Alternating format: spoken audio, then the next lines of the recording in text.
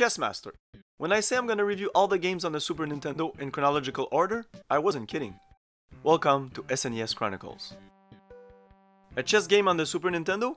There shouldn't be that much to say. We'll see. And they don't waste time and take you straight to a game. And if you're not familiar with chess, you're gonna get toasted. Not much to say about the presentation, it's a chess game. You don't see anything but the board, but still, graphics do the job. You can switch it to fantasy mode, adds a little variety, but I still think that the default pieces do a nice job. You can switch it in 2D for the purist, and it's easier to see your moves. I won't explain how chess works here, it'll take too long. But why a chess game on the Super Nintendo? It must be primitive, and the AI has to suck, right? Okay, it's just a chess game, but the AI is very good. And unless you're an expert at chess, it's gonna give you a real challenge. Need some options? Full of options. You can change side even in the middle of a game. Okay. Leave the computer play with itself. Play with a friend. Receive advice from the Chessmaster.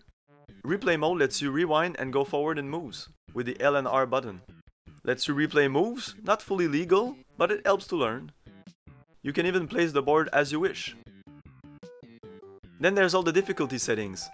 Coordinates, 2D, 3D modes, choices of chess pieces, and turn off the background music to keep your sanity.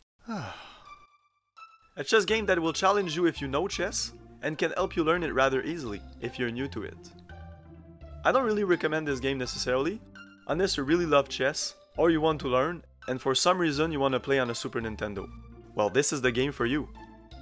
Or if you want to play an old game on an old console, we're in business. What do you think about a chess game on the SNES? Write it in the comments. Have a good day, evening, or night, and remember, have fun. Peace.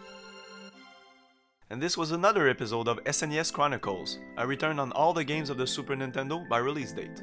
If you enjoyed what you just saw, please like, comment, share, and subscribe. If you're interested, we have a French version available on the Retro Junction French channel.